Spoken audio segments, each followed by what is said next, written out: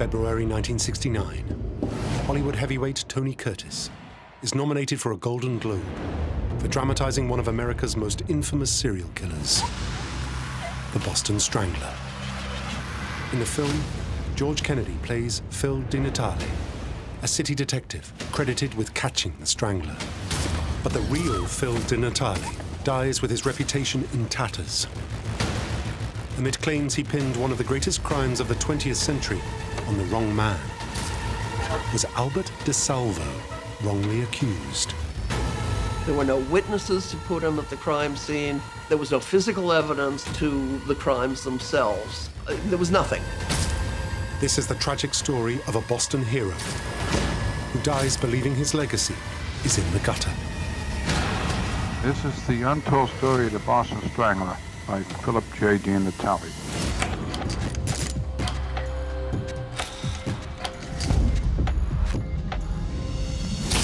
June 1962, and the sweltering streets of Boston's Back Bay neighborhood are bustling with people returning home from work. Above them, 55-year-old seamstress Anna Slessers is alone in her apartment.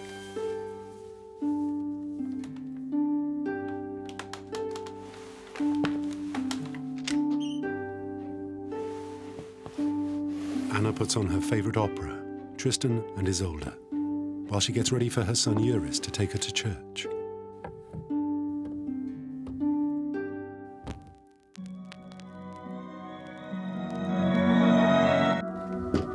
But the knock comes early.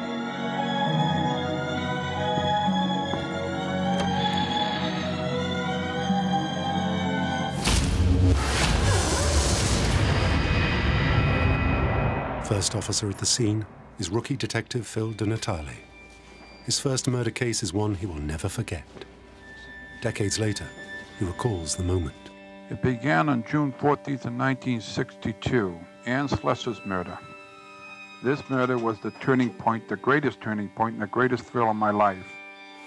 He finds Anna's room ransacked and her body laid out in a macabre, degrading pose.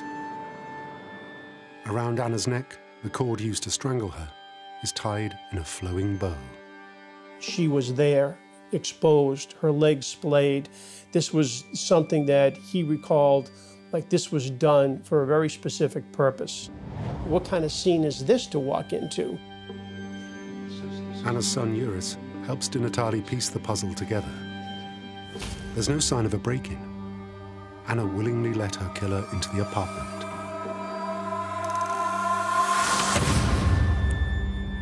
Anna clearly had no idea that she had let in a demon.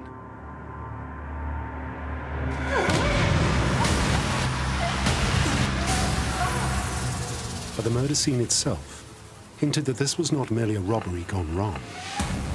Casey Sherman has written extensively about the murders. The Anna Slesser's murder scene was completely bizarre for investigators to stumble upon. It looked like a ransacked apartment. It looked like a robbery, but nothing was taken from the apartment. There were other clues buried in the chaos. Phil DiNatale's son John is a renowned private investigator in Boston. There wasn't a lot to go on, but he quickly thought the killer had to be left-handed. And that was because of the way things were thrown out of dressers that had been opened up, the way a coffee cup had been left on the table, some of the bruising on some of the victims, indicative of somebody coming with a left hand from behind. But the left-handed monster left no prints, no murder weapon, and appeared to have no motive. For a rookie murder detective, it's a confusing scene. And it is just the beginning. The murder was the tip of an iceberg that would create one of the biggest murder cases, not only in American history, but in the history of the world. It isn't long before DiNatale discovers just how big the iceberg really is. Two more murders follow in quick succession. Both follow the same macabre pattern. 68-year-old Nina Nichols is strangled at her apartment in Commonwealth Avenue. A giant bow wrapped around her neck and her body, violated by a wine bottle. Hours later in Lynn, Massachusetts, 65-year-old Helen Blake is found face down on her bed. A stocking and bra entwined around her neck in the same elaborate bow.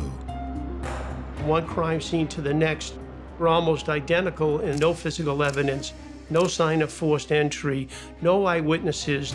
Nobody saw anybody leave the scene. These weren't just murders, they were macabre decorations. They were fantasies being lived out by the killer himself, positioning these defenseless victims in awkward ways, subjecting them to torture and humility and cruelty in a way that no other detective had seen that before.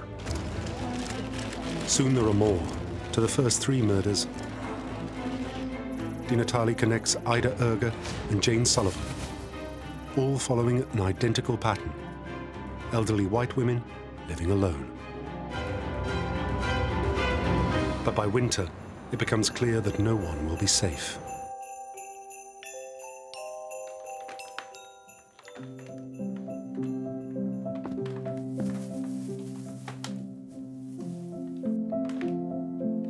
With 16 shopping days to Christmas, hospital nurse Sophie Clark is writing a letter to her fiancé. My dearest Chuck, may this letter find the man I love well. How is that cold of yours? I feel fine, especially after you called me last night. You're the kind of medicine I need. You make me feel well without putting in any effort. Darling, I hope you don't take this long to write again. You know how I get when I don't hear from you.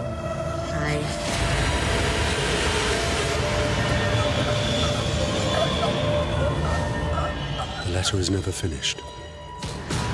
Sophie Clark was a murder that was real warm. She went to work that morning on December the 5th of 1962, and she come back. And about an hour or two later, she was found dead. 6 murders in 6 months. We gotta get this guy. No longer feeling protected by the police, women begin taking extreme measures to defend themselves. Boston was a very trusting place in the early 1960s. That all changed when women began to die at a very alarming rate. No one felt safe. Women used to sleep with ski poles under their mattresses. They would put up glass bottles against their doors so that if the strangler got in, at least they would have an alarm that would trigger them to get out of there as fast as they could. Dog pounds were literally being cleared out of stray dogs. Women that had never owned a pet before were now purchasing German Shepherds. They were walking around with switchblade knives and hairpins that they could use to fend off an attacker. Women began to mobilize themselves and arm themselves really for the first time in American history. It is clear to the women of Boston that no one is safe. A sex predator is on the loose. And as fear turns to anger, the Boston police take the brunt. Susan Kelly is the author of The Boston Stranglers. The press generated a lot of hysteria, and it was like throwing a glass of acid. It splashes everywhere and hits everything. The police were being called incompetent bums all the time. Why have you need to catch him? You're useless. Get a move on. It's serious. Why haven't you got anybody? Come on, seriously. What are you doing? You must work hard. It's getting serious. Useless. Your job is to protect the baby. Protect us. You need to catch him. Don't feel safe. Catch him. For Phil in particular, the public's anger is an especially bitter pill to swallow. He is from a family with a proud history in the Boston Police Department. A family who have protected the city for generations. In 1950, Phil's father, Salvatore, solved America's biggest heist at the time, the Great Brinks Robbery. Right then and there, I made up my mind I was going to become a police officer like my father and the rest of my brothers. After returning from World War II, Phil and his brothers become police officers. But the family had to fight hard to break through in a police force dominated by Irish Americans. There was always this kind of underlying little, well, there's the Italian. Miles Jewell is Phil's grandson. It was a very Irish police force. Here you have this, Italian fellow trying to, work his way up the ranks. And so there's a little bit of animosity. When Phil was offered a breakthrough assignment as a detective, he smelt a rat. The Boston Public Gardens, one of the oldest public gardens in the country. But at night, they can turn into, difficult places to be. And back then, they were being harassed by what they call them purse snatchers. He was being sent undercover to catch muggers, but it wasn't the role he was expecting.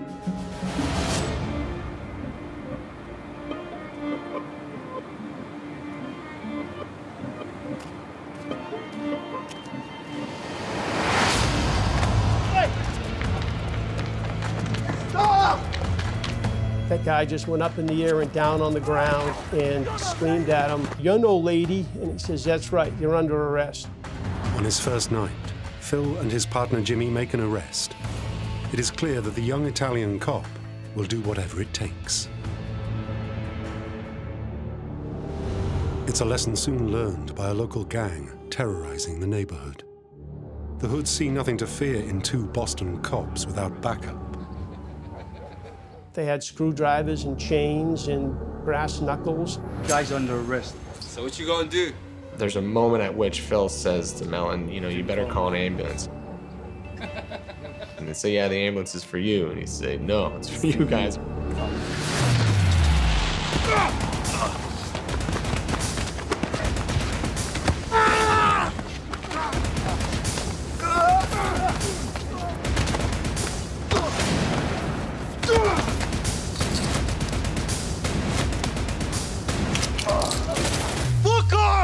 They arrested all five, and neither one of them ever pulled their gun. No matter who you were or how much you hated Phil, he was going to earn your respect. Punks!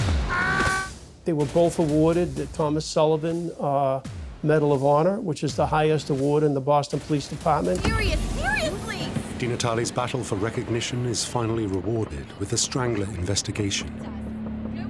Immediately, his hard-earned reputation is under the spotlight. Everybody was willing, and everybody donated many, many, many precious hours of their own time to work on this case. It was just unbelievable where we couldn't come up with any kind of a clue. It's just like the man would be the shadow.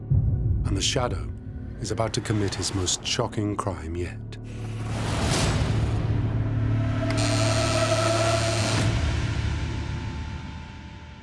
January 1964. The Boston Strangler has eluded the lead detective for 17 months. In that time, he has killed 11 women. The latest is Mary Sullivan, killed just days before her 20th birthday. For Casey Sherman, the murder is profoundly personal. My Aunt Mary Sullivan was a beautiful young woman. She was funny, she was bright, she was a friend to everyone that had known her. Mary's murder created a hole, not just in my family, but in an entire community. Anybody that met her for the first time was immediately drawn to her because of her wit, because of her charm, and because of her beauty.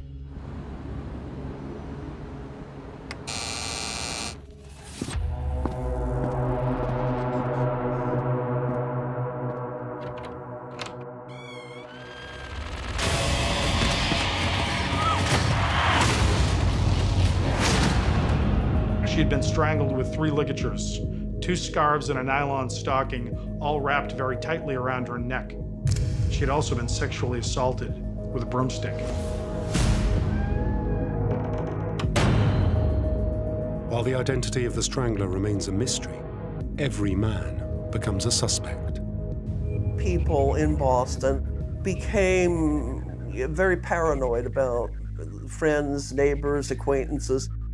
Anybody who was a little bit off or just slightly eccentric in some way. There was one incident of a woman who had an ex-boyfriend or a man friend of some sort, whom she was convinced was the Strangler because he used a pogo stick. Over 400 suspects are questioned. All will be released. They were at a loss on how to figure out how to solve this. I mean, they just had no ideas. I mean, like, literally none.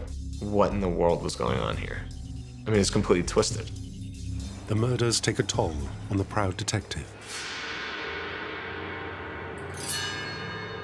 One crime scene to the next were almost identical in as much as no physical evidence, no sign of forced entry, no eyewitnesses, nobody heard anything, nobody saw anybody leave the scene. Those were all kind of things that kept my father up at night. Phil DiNatale could never escape the killings. He would become quite sullen, quite depressed, but also you could see kind of like a grit that he and everybody else had. But it was that grit that was like, okay, we'll get to the bottom of this. We were desperate for clues, and we listened. I'll listen to the garbage man if he has something to tell me. And I'll even be nice to the devil if he can give me the information that I'm looking for and bring me about the solution of the strangling. This wasn't, my shift's over at 4 o'clock, I'm going home. It was his life. I mean, it really took precedent over almost anything in his life.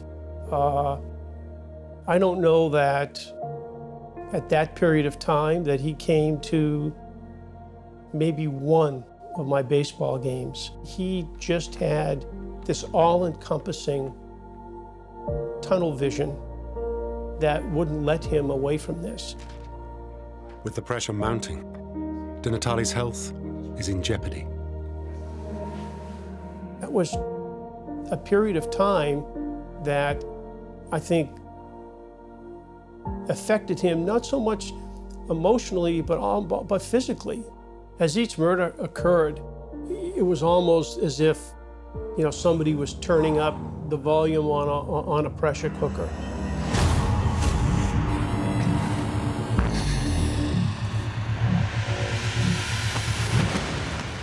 He suffered a heart attack midway through this investigation, and clearly the result of stress.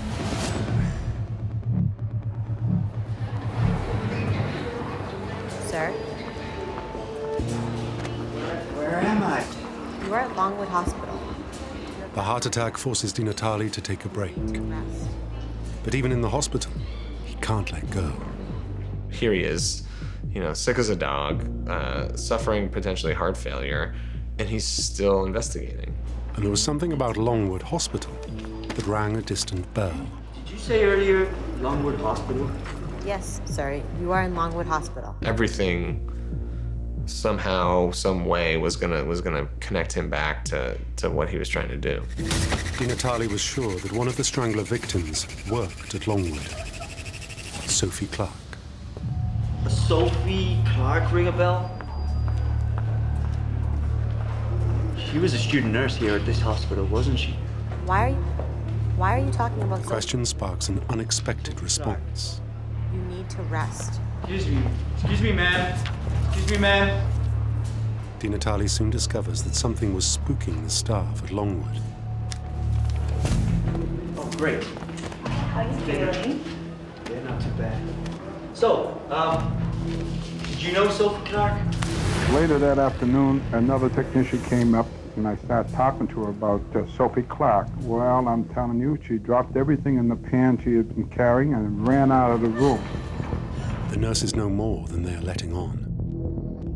In the middle of the night, the detective gets a call. Detective DiNatale. A man is calling on behalf of a terrified nurse. He claims that she was raped and gives Phil the name of the man she claims did it. DiSalvo? The investigation is in its second year, and hundreds of names have passed across Phil's desk. But DeSalvo wasn't one of them. It is clear that the nurses who knew Sophie Clark live in terror. Could the cause of that terror be Albert DeSalvo? DiNatale needs to know about him, and fast.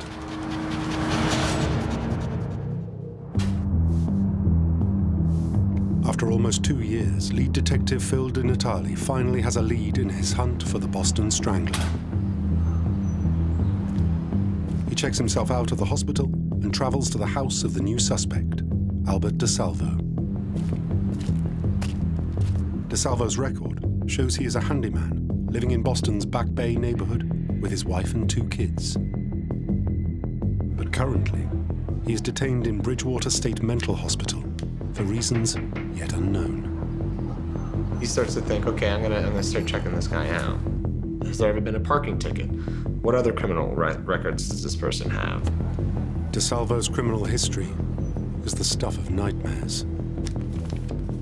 His rap sheet lists multiple minor juvenile offenses, breaking and entering. But most shocking is that he became known as the Measuring Man, gaining access to the homes of single women and violating them. Phil is particularly intrigued by how the Measuring Man gained access to the woman's apartments. He would go around to women's doors, knock, and say the Powers Agency was giving your name as a possible model. And they've asked me to come and get some measurements. And he would get them to put on a leotard or nothing and measure them in all the classic places, around the chest, around the waist, the thighs, and he would, unbeknownst to them, often have an orgasm while that was going on.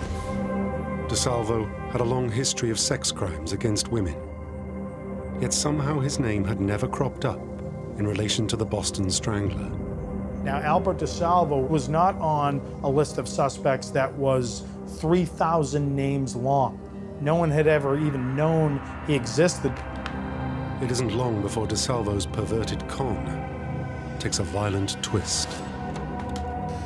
October 27th, 1964.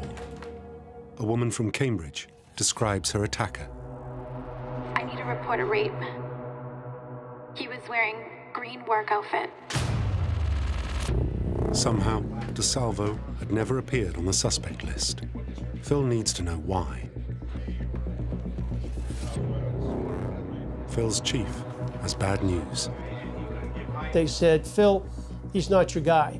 He'd been in jail in the House of Correction for 2 years, and therefore he was in jail for maybe the first 6 or 7 murders. He couldn't have been the Strangler. Most cops would have left things there, but something in Phil believes DeSalvo is too perfect a suspect. Surely there had been a mistake. So he wasn't going to take anyone's word for the fact that Albert was in jail, because he liked him. He liked him as a suspect, and now this was all going down the tubes because somebody told him that he's not your guy because he was in jail. So he went to the source. Phil travels to the city courts to check DeSalvo's files for himself. You didn't punch somebody's name and date of birth into a computer and not pop their criminal history. Off he goes to the court in Cambridge, and he goes in and explains, I want to look at this guy's record. But when he finds it, it's not what he wants to read. It appears his team was right.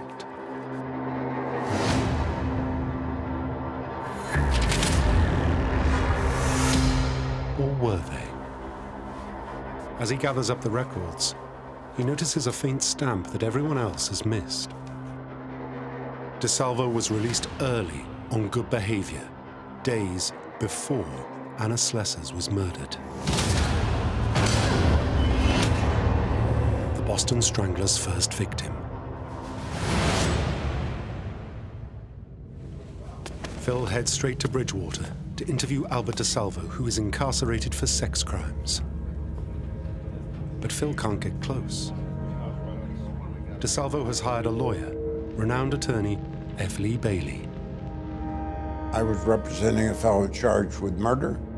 Albert DeSalvo was in the next room to him and asked if he could arrange for me to meet.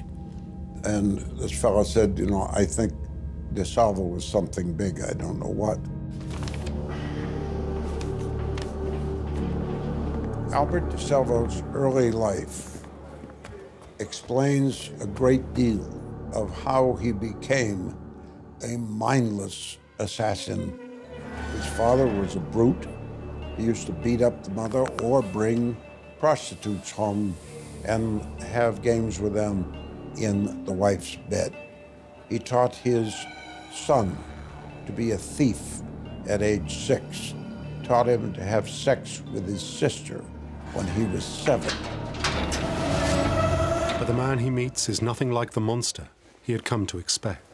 Pleasure to meet you, Mr. Bailey. I thought that he was a very ordinary-looking serviceman who used to go around and do fixes on stoves and dishwashers and things like that. But when DeSalvo started talking, Bailey realized why single women might be happy to let him into their homes. He's the kind of fellow you wouldn't hesitate to invite into your home to have dinner with the family. He was about the last thing in the world you'd expect to fill in the ghostly picture of what the Boston Strangler would look like. The interrogation is taken over by the district attorney's office. The floodgates open, and DeSalvo starts to tell his story. He confesses to 13 Strangler murders, claiming 2 more than Phil DiNatale even knew about. What's more, he has an encyclopedic knowledge of every crime scene. At last, Phil learns how the killer got into the victim's apartments. He would knock on the door and say, your landlord has sent me. It appears that your lease requires that you get a new refrigerator. And women who heard something like that, knowing full well they had no right to a refrigerator, opened the door, and once he got inside, needless to say, he never looked at any refrigerators, but he always talked his way in. DeSalvo reveals details never reported in the newspapers. Details surely only the murderer would know. He knew that Anna Slessers was listening to Tristan and Isolde, and that before he left, he had turned the sound on the record player down. Sophie Clark was strangled to death. DeSalvo was asked what was under the stuffed chair near her body. He said, a tampon. I pulled it out of her. What was behind the bureau out of sight? He said, a box pack of Marlboro cigarettes. I knocked them off by mistake and didn't pick them up. No pictures that the public ever saw had that information, but the police file did. After thousands of leads and hundreds of interviews, Phil DiNatale's painstaking attention to details others overlooked has paid dividends. The Boston Strangler is behind bars.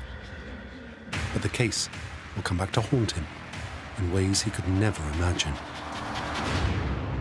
November 1973, 8 years after DiNatale caught the Boston Strangler Albert DeSalvo, one of the 20th century's most feared serial killers is murdered in his cell. Someone with a shiv, a knife made in the prison wall somehow, stabbed him in the heart and killed him. Prison justice carried out by an inmate on a notorious sex criminal was not unusual. But the night before he was murdered, DeSalvo did something that made headlines around the world. DeSalvo reaches out to the prison psychiatrist. He called Ames Roby, the forensic psychiatrist, and said, can you come to the prison tomorrow? I need to talk to you. Dr. Roby told me that DeSalvo sounded extremely agitated, and he asked, okay, what do you want to talk to me about? And DeSalvo said, I want to tell you the truth. And Dr. Roby said, okay, I'll be down there tomorrow morning. Now, Albert DeSalvo was a very curious criminal. He was a sexual con man, he was a rapist, and he was a thief. The question is, was he homicidal? Was he a killer? Albert DeSalvo was then under arrest for a number of crimes that did not involve murder, where the witnesses were going to identify them. He knew he was gone, but he didn't want to go to the electric chair in the process, and that was the conundrum he handed me to solve. Journalist Susan Kelly discovered that despite his confessions, many in the police force never believed DeSalvo was the Strangler. As I talked to more and more people, the conversation would come around inevitably. Who do you think the Boston Strangler was?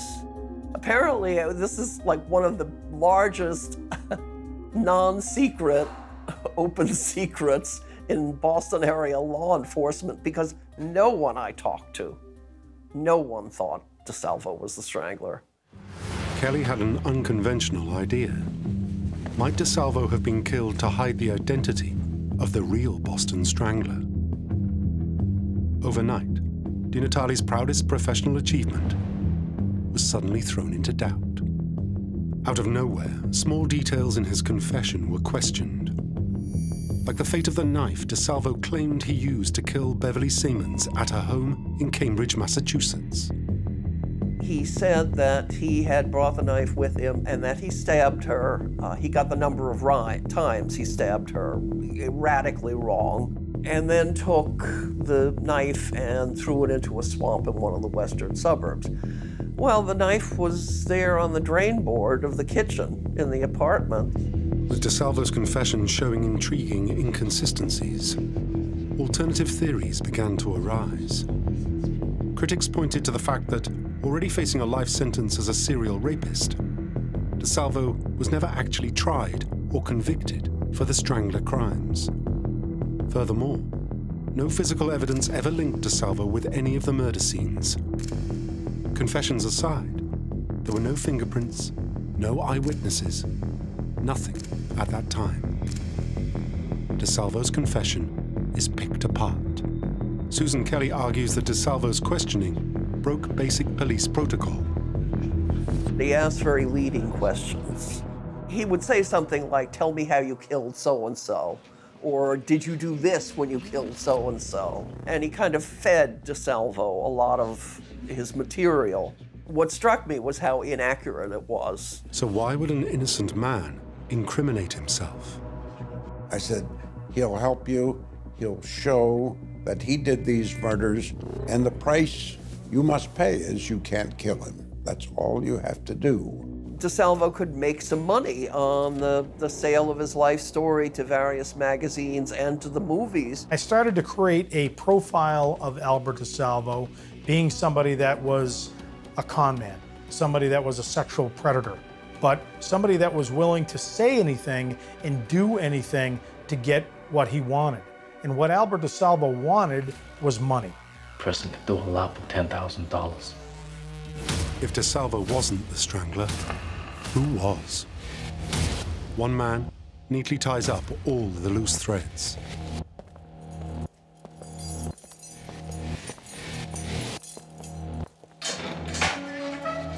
Albert DeSalvo shared a cell with known murderer George Nasser. All right, Strangler. George Nasser was the tip of the spear for the Boston mob during the early 1960s. He was violent, but he was brilliant. And he was DeSalvo's cellmate at Bridgewater State Hospital.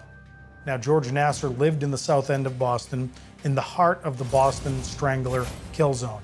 When police raided his apartment, they found uniforms, doctors' uniforms, police uniforms, uniforms that would have given him access to buildings in the city, uniforms that would have given him the trust of women. Could Nasser have fed DeSalvo information about his crimes? The details that so impressed the cops. While the idea gained ground, Phil DiNatale was helpless to protect his reputation. So Phil felt that folks that were coming up with these alternative theories were essentially, it was a lack of respect for the work that all these detectives had done. And that's what gives me a cancer, and I've had it ever since. Eventually, his failing health catches up with him. On the 25th of January, 1987, Phil DiNatale dies of heart failure. I don't think that when he died, based on his close participation in all phases of the case, there was a shred of a doubt in Phil's mind, but Albert was the strangler. Indeed, Phil is probably the first detective to be convinced of that. DiNatale died knowing that his most famous case was now in doubt. It will take over 2 decades before decisive evidence proves who is the Boston Strangler. It's 2012. 50 years since the Strangler killed his final victim, 19-year-old Mary Sullivan, violating her body with a broomstick. Police forensic scientist Donald Hayes is clearing up old cases when he comes across a photo of the crime scene. I observed a blanket in the crime scene photos that was in between the legs of Mary Sullivan as she was lying on the bed at the homicide crime scene. It was apparent to me, looking close up and magnifying in the areas of the blanket, that there appeared to be staining on the blanket, which was one of the items I was very interested in looking at. At the time, the police bemoaned the absence of any physical evidence at the crime scenes. The advent of DNA profiling changed the rules entirely. Suddenly, a single hair or a drop of blood was enough to link an individual to a crime scene. Remarkably, 38 years after the murder, Hayes finds a blanket in the evidence box. We have the blanket, we have our clothes, we have the broom handle, we have swabs, we have an appropriate, useful, probative level of evidence on Mary Sullivan that was still in Boston police custody. At the time, Hayes was most concerned with testing the long-running rumors. So there was a theory out there that George Nassar was responsible for the Boston Strangler murders. In 1998, prisoners had their DNA stored in a national database. Because George Nassar was a convicted felon, he would be in that database. So we searched that profile and we got no hits or links to anyone in that database. The results were conclusive. George Nassar was excluded at that point as a source of the DNA we found in the murder of Mary Sullivan. With Nassar ruled out as the Strangler, attention turned to the affable Boston handyman. Could Albert DeSalvo be linked directly to the murder scene? But Dugan and Hayes had a problem. DeSalvo had been killed before criminals had been required to provide DNA for the database. Their only hope was to find a close relative. In our attempts to locate a known male family member of Albert DeSalvo from which to collect a DNA sample from which we could develop a Y chromosome and try to match it to the evidentiary sample, in doing the research, we found that the brother, he had sons, that would be nephews of Albert DeSalvo, right down the same male lineage of the family. Plainclothes investigators tracked down Albert DeSalvo's nephew. They were working down on Cape Cod, so we had our investigators follow them. When the moment comes, they swoop in. But they are not interested in stopping DeSalvo's nephew. They want his DNA.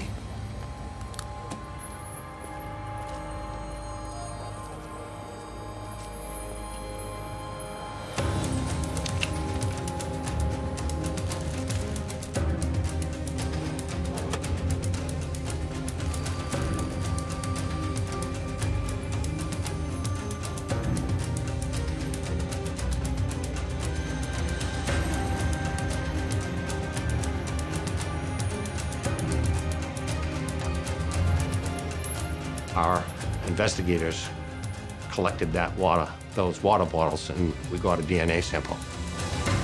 The results are tantalizing enough for investigators to request that DeSalvo's body be exhumed for an in-depth evaluation.